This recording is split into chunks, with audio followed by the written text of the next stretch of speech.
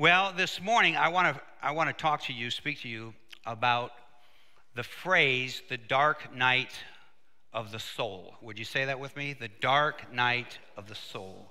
The phrase is a 16th century phrase, comes from St. John of the Cross. And I got looking into that, and it became very academic. It took me kind of down a path that I really wasn't envisioning for this particular service.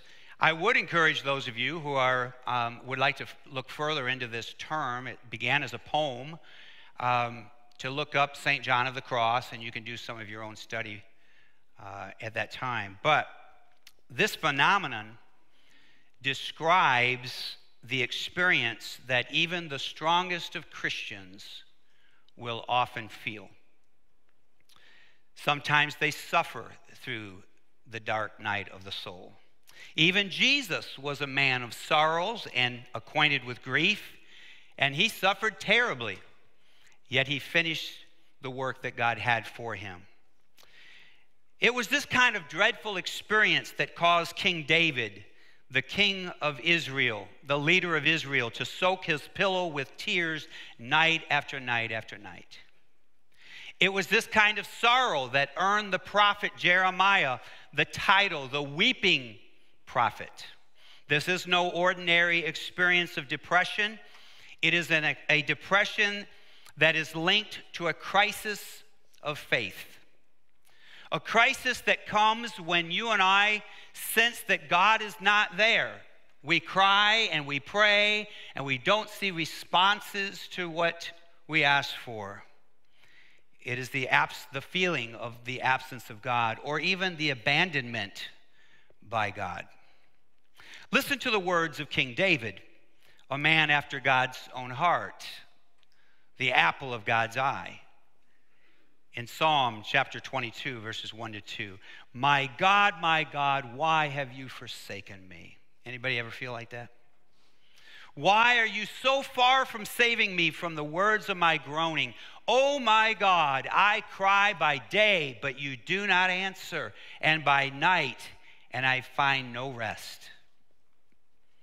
In Psalm 13, he says this. Maybe you've said this. How long, O Lord? How long? Will you forget me forever? How long will you hide your face from me?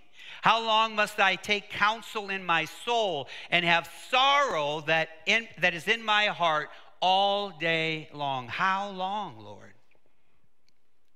This darkness is real. It can be surprising to some that people of faith can suffer such deep, paralyzing darkness in their life when they have faith. But I believe that nearly every Christian at some point will experience this dark night of the soul, or you already have experienced it. Our Christian faith, if you've been serving God long at all, you know our Christian faith vacillates. We move from faith to faith, and in between, we have periods of doubt, like the man in Matthew chapter 9 who said, Lord, I believe, but, any Bible readers out here? Help me in my unbelief. The Apostle Paul, writing to a group of Christians in Corinth, shares his experience. He says, we are hard-pressed on every side, but not crushed, perplexed, but not in despair.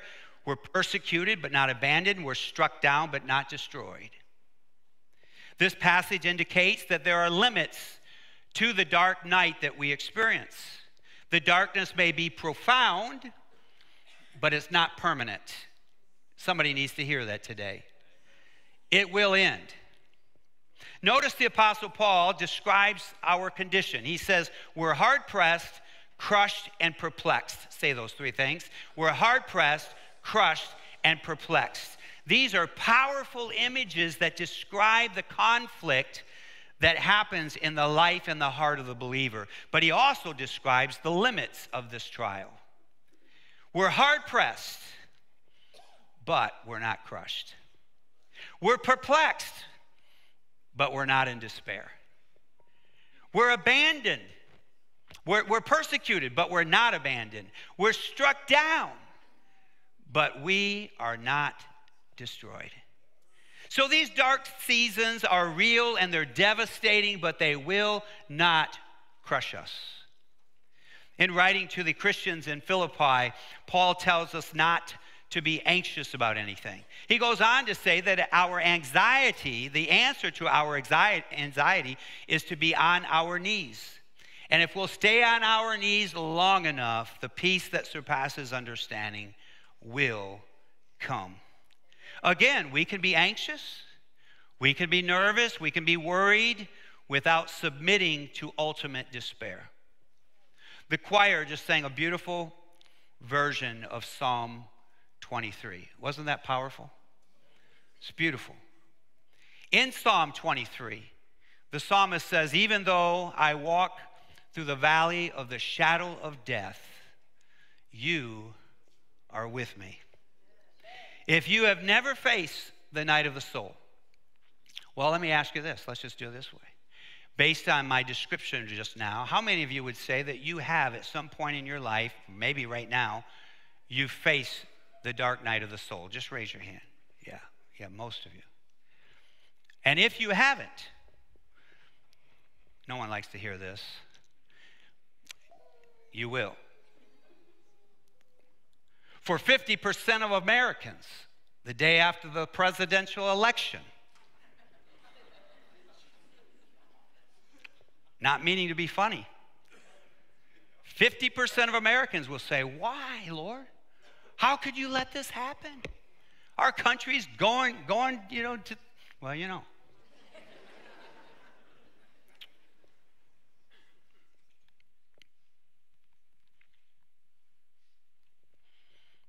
The dark night of the soul can last for days, or I've had friends and it has lasted for over 2 years.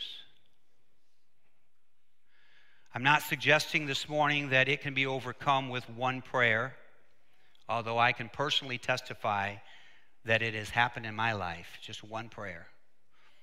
But I've also had these dark nights when it lasted for months, and I cried and could not see light at the end of the tunnel.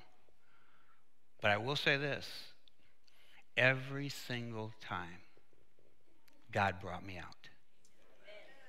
Might have taken longer than I wished, but he always brought me out. And he brought me out, the answer, I believe, is through 5 words. If you want to get out of the dark night of the soul, fix your eyes on Jesus. Every time in my life when I took my eyes off Jesus, that's when I lost my way.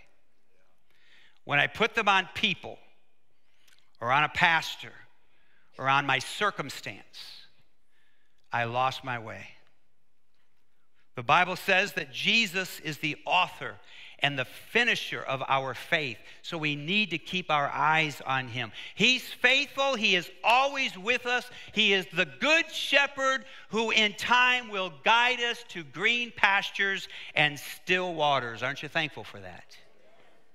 God himself says, when you pass through the waters, I'll be with you. When you pass through the rivers, they will not overflow you. When you walk through the fires will not set you ablaze, for I am the Lord your God, the Holy One of Israel, your Savior. Fix your eyes on Jesus. That word fix means to glue them. Don't take your eyes off. Fix them on him, and he will see you through. So if you're facing this faith crisis or a dark night of the soul, in just a few moments, I want to invite you to come up for prayer, to receive help, to receive God's presence and power in your life.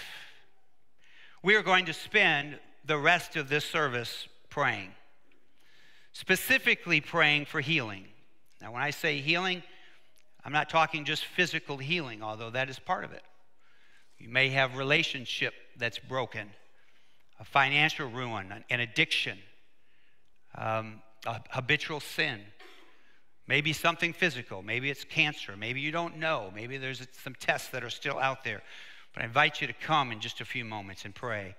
The 14th article of faith in the Church of the Nazarene speaks to our belief in divine healing. We recognize God uses surgeries and medicines and all of that. We don't take away from that.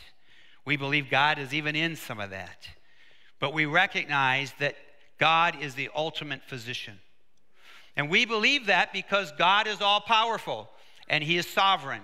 And He is able to heal diseases, restore relationships, forgive sin, give strength to the weary, comfort to the hurting, and freedom for the addicted.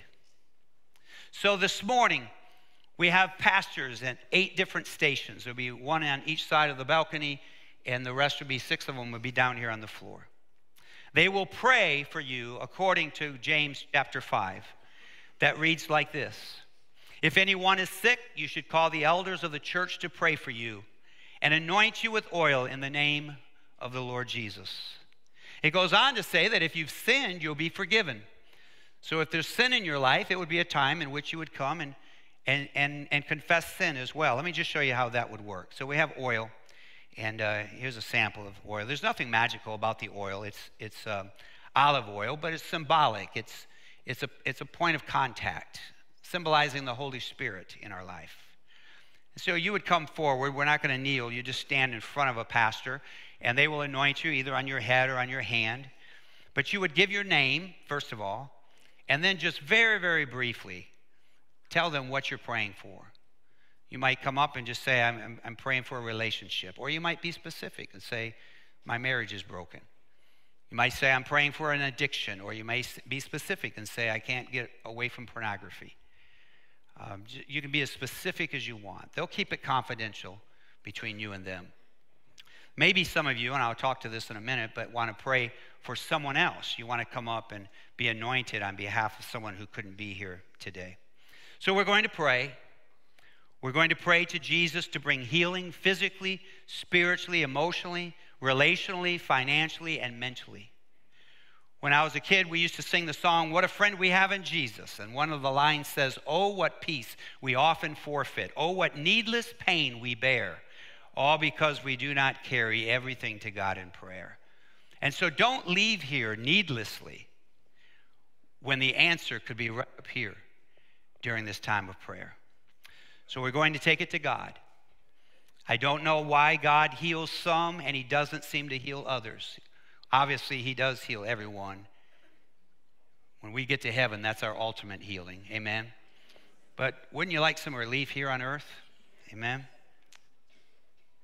But it doesn't stop me. Even though I don't know why He heals some and doesn't others, it doesn't stop me from tugging at His beard or swinging for the fence and asking Him to do something on your behalf and on my behalf. Reverend Dwayne Miller was a pastor, and he caught a rare flu, and the flu caused him to lose his voice, where it was very raspy. He had to quit his job as the senior pastor. He attended a local church.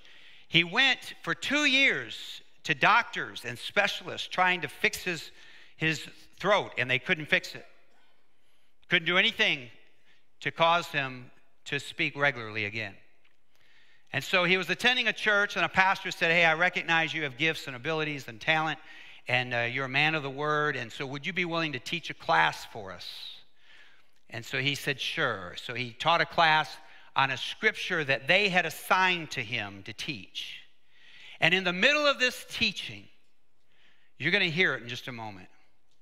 After 2 years, God began to heal him, and you'll hear the difference in his voice. Listen to this. So when the psalmist writes, and He heals all of my diseases, let me say to you that I believe God still heals. That hasn't ended. That is not over. Now you have to be careful on how you do this, because there are folks who carry things to an excess, and it becomes a show. And God has never intended that be what it is. God heals in His sovereign will. I don't know why God does things that He does, but I know that He does. And the only thing He requires of me is to allow Him to be God and me to be me, and let it be. To say that every single person will always be healed because Jesus died on the cross is a misinterpretation of Scripture. Not true. Won't work. Isaiah 53 doesn't talk about physical healing. I'm sorry. That's just not the context. And to impress that there causes a misinterpretation of Scripture. That's wrong. On the other hand, to say that, since we don't have anything after the book of Acts, that miracles ended at the book of Acts and they never happen again is equally as wrong. Because you have put God in a box both ways. And he doesn't want to be in the box. So, the psalmist says, I'm excited. Bless the Lord, O my soul. One of his benefits is he heals all of my diseases. And then in verse 4 he says, and he redeems my life from the pit. Now I like that verse just a whole lot.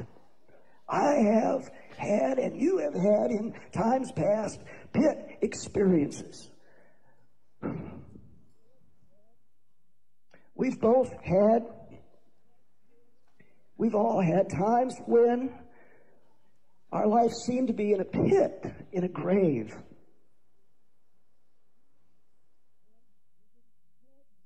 And we didn't have an answer for the pit we find ourselves in.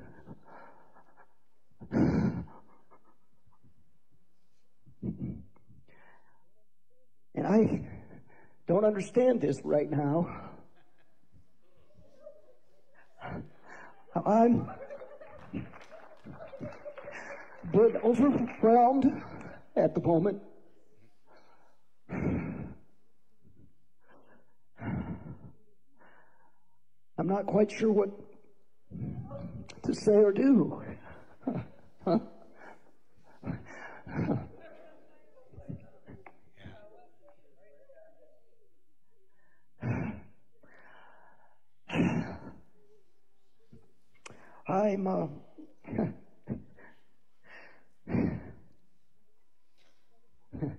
Sounds funny to say, at a loss for words.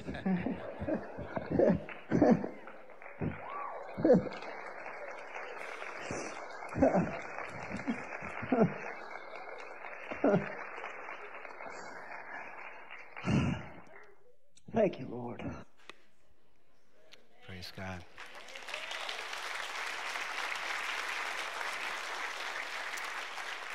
He redeems my life from the pit of hell. If you're watching online this morning, we're going to divert your attention to another pastor who is going to pray for you, specifically if you're watching online. For the rest of you here today, we're going to move into a time of prayer. Thanks, Pastor Daryl, and thank you for joining with us at SNC today. You heard a message about healing, and we know that there's so many people out there. Maybe that's you today. You've been watching from your couch or maybe from a hospital room. Maybe you're in your car and you are sensing that you need some healing in your life. In James chapter 5, verse 15, it talks about how a prayer offered in faith will make the sick person well. And so right now, I just want to pray for you, whether that's an emotional healing, whether that's a physical healing, whatever type of healing you need in your life, let us pray now. Father, we thank you for those who are joining with us, who are coming to you in faith. Lord, we need a healing from you. And so I pray that right now, whether that's physical, emotional, maybe that's a spiritual healing, that God, that you will be present in their life just as you have been present with us here today. And so we just ask, God, that you'll bring your mighty touch in their life, that you will heal them, that you will raise them up and make them well. We thank you, Jesus, and we ask this in your name. Amen.